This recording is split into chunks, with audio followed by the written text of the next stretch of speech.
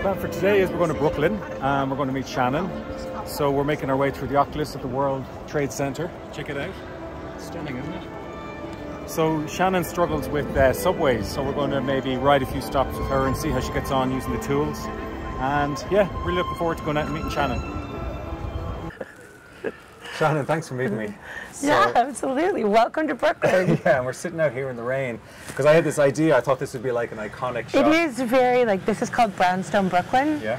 So this is where you kind of get those Brooklyn facades that really feels like you're in New York City. So, yeah, it began with panic attacks while you were very, very young. Mm-hmm. I was about 2 or 3, and I remember it felt like snakes going through my body, which maybe was hyperventilation or something, I don't know, or overstimulated system. But I was afraid of snakes, so I told my mom it felt like birds, which didn't quite translate to what was really happening. But yeah, that's when it started.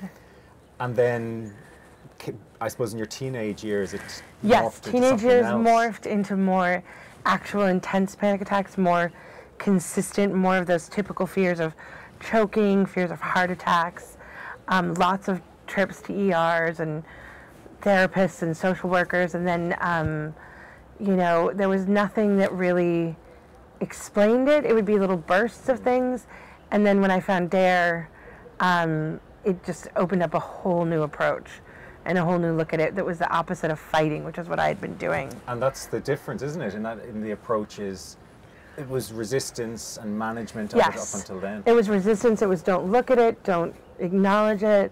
A lot of that magical thinking that sort of came into it, that was like, if you don't look at it, if you don't talk about it, if you don't acknowledge it, it won't come in and take over. Yeah. Rather than making peace with it and making it like someone who was really actually on your side, which intuitively makes so much more sense. It's not your enemy. It was there to protect you to begin with, and now you figure out how to work with it and calm it down, so it doesn't feel the need to jump in and protect. So it's just, it makes so much logical sense that it makes it so much better. And you took a flight there recently. I did. I took a flight, which had been about 10 years, and there was so much anticipatory anxiety going into it and a lot of chats with the folks in DARE of how to do it, and it just, all the anticipation, all of the build-up, once I was on the plane, it all dissipated, and I was able to go through the tools. I still have my original bracelet that you guys had, the red DARE bracelet, and I wore that for a very long time, and that really helped too, getting through that, yeah. Wow, yeah, we gave out those bracelets to inspire people, you know. It works, yeah, it really works, yeah. And, okay, if you met somebody who suffers from anxiety now, what would be your message to them? I would say check out DARE, for sure, number one.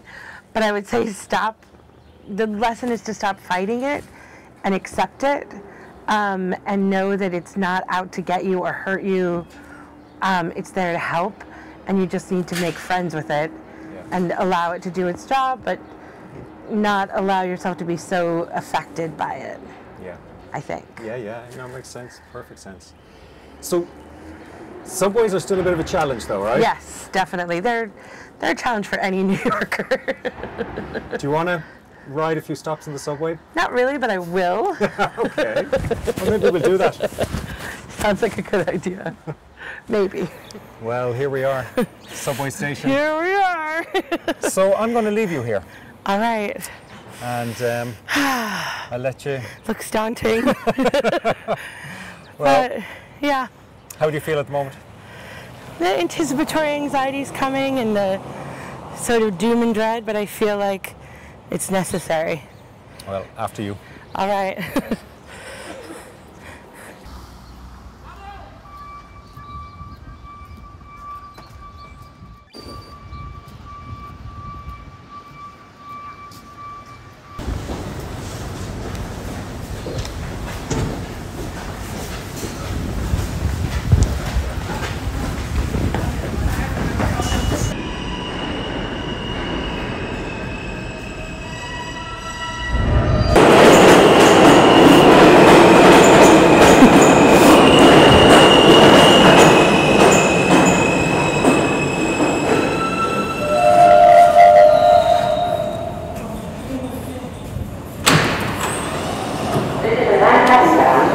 local train. The next stop.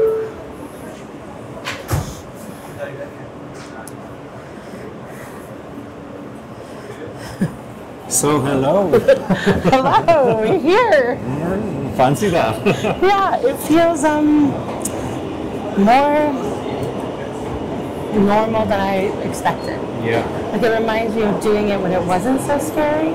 Yeah. When it was your normal commute. Right, but then there's that feeling, the magical thinking that comes in that's like, oh, but if you relax, then that's when something will go wrong. Yeah, that I'm still untraining myself out of. Yes. Or trying to manage that kind of thinking. Yeah. It's that fear of like the boogie monster suddenly. Yes, exactly. Yeah. It's that same thing that dares unteaching me of like, don't sort of look at it as the enemy and that you have like, that your thinking will control the outcome. That's what I have to still untrain my brain with. But right now it's... You're doing great. Right now it's okay. And when I'm gone, you can keep going, can't you? You can come back again and do more. Yeah, my daughter would be very happy. Yeah. If I continue with that. Yeah, it would be a lot less expensive. A lot less Ubers, maybe. Yes, Ubers really do damage to your pocketbook. And this is also updated now. Now you have cell service and yeah, we're here. After you. Thank you. I've got all that adrenaline. Yeah. And we go out this way, is it? Yes, I was like... And what part of town are we in now? We're just in Cobble Hill, still part of Brooklyn, just a little bit further toward the city. Yeah. Well done you, Shannon. That was great. Yeah, getting back on it. Yeah. As you say, you get that rush as well after doing something exciting. Yeah, that adrenaline is pumping back, but it was fun. It did go smooth. It doesn't always.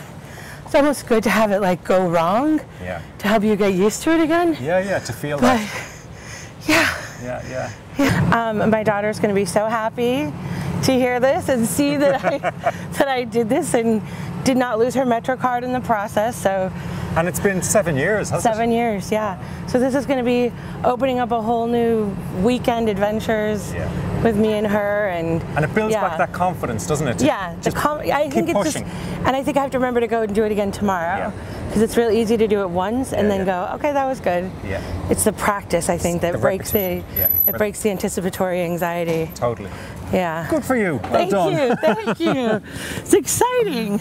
Yes, this is one of my favorite spots in the city. It's like all of it combined. You have the water, you have the Statue of Liberty, you have all the views of the city, and it's just a great place to come and take in the city and also have some quiet. Yeah, it's lovely. It's peaceful. You know what I love? The Statue of Liberty really represents freedom. Yes. And that's what all this work is about. It's helping people to win back their freedom. And I saw today with you, you did it in a small step by getting on the subway, and I could see that kind of sparkle in your eye of like stepping outside your comfort zone and winning back freedom again.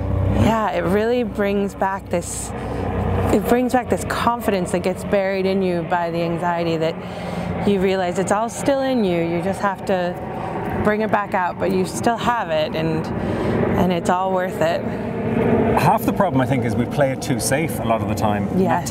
Not taking the chance. And I think people have so much more they can do, and you've kind of proven that today as well, or maybe reminded yourself of that.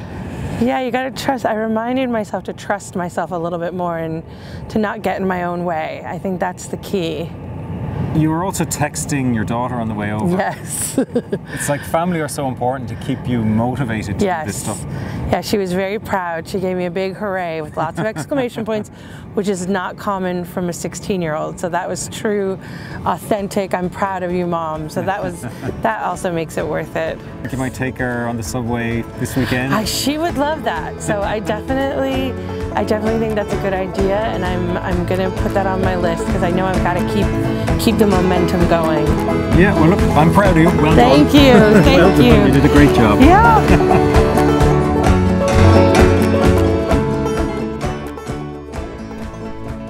In a world where anxiety silently devastates lives, I'm Barry McDonagh, creator of DARE, the self-help program that has empowered hundreds of thousands worldwide to escape the grip of panic and anxiety.